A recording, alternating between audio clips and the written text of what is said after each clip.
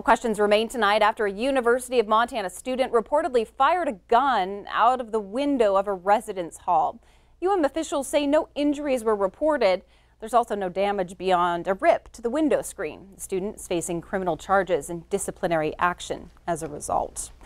Lawmakers have come to an agreement when it comes to Medicaid expansion. The Montana House took the session's final vote on Medicaid expansion, sending it now to Governor Steve Bullock's desk. The program funds health coverage to 96,000 low-income Montanans.